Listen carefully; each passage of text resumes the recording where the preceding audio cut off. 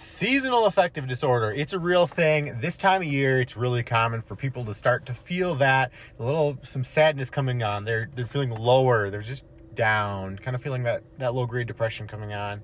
If you go to your doctor, you might get a prescription for antidepressants. Those take 3 to 6 months to kick in, so that doesn't really help you in the now.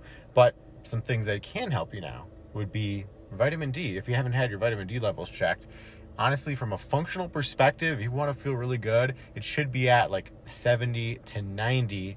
Most adults can healthily supplement with 5,000 IUs per day. So that's a great recommendation. If you haven't been doing that, well, you need to, because it's going to help your mood. It's antiviral in nature, and it helps so many processes throughout your body. On top of that, we want to make sure that you're getting some exercise, okay? You could just be walking. I don't care. 10 to 20 minutes a day is enough to start stimulating some of these antidepressive chemicals and anti-inflammatory effects. You have to look at your diet. A diet rich in fruits and vegetables has a lot of phytochemicals, which is anti-inflammatory in nature. Overall, an anti-inflammatory diet is going to have impact on your brain. Anything that increases the systemic inflammation in your body, processed foods, sugar, excess calories, excess body weight, processed seed oils, all of these things also increase inflammation in your brain, making you more prone to anxiety, depression, and seasonal affective disorder.